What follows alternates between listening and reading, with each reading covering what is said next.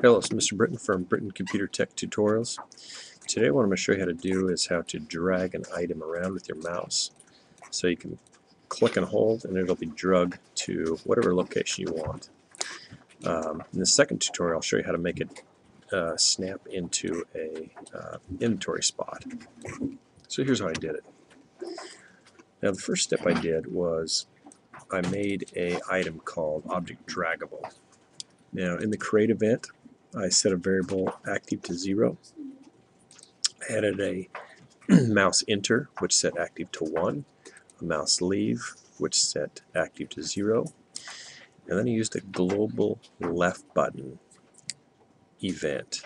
And what it does, it first of all checks whether active is equal to 1. So active is only equal to 1 if your mouse has entered the object.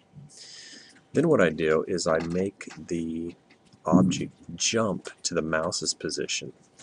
So I put in mouse underscore x minus 16 and mouse underscore y minus 16.